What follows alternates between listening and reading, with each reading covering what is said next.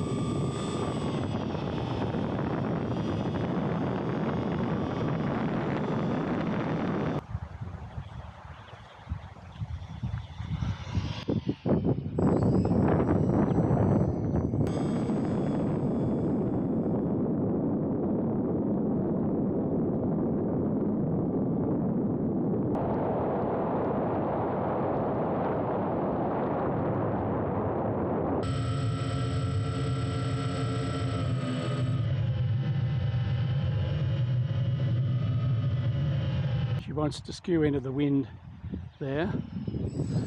She's a beautiful flying plane, really is.